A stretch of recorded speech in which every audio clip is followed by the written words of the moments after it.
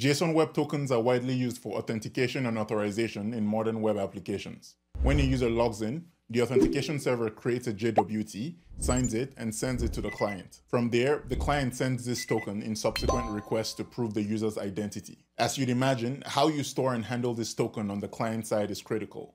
A single misstep could open the door to attackers to steal users' credentials and cause serious damage to your system. So let's explore the best practices for securely storing and handling these tokens and why most developers are doing it wrong.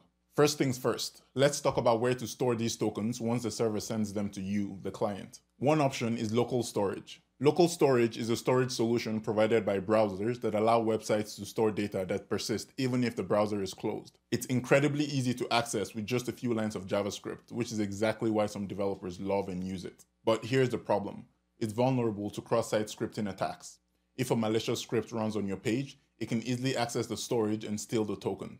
The next option is session storage.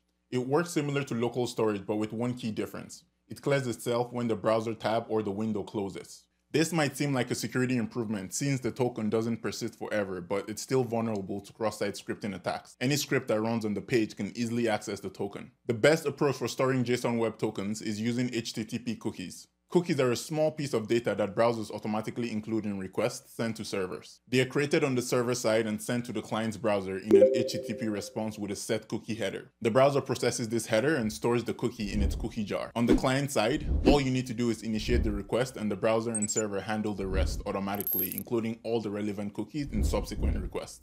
What makes cookies the safer option is that the cookie jar is stored securely by the browser itself, separate from the JavaScript execution environment. Unlike local storage, cookies aren't directly accessible to every script running on your page. Cookies can also be secured with additional security flags, protecting against cross-site request forgery and other malicious attacks. This makes them the much safer option. Check out umacodes.com for in-depth courses, coaching, and more, and don't forget to follow UmaCode for more programming videos like this.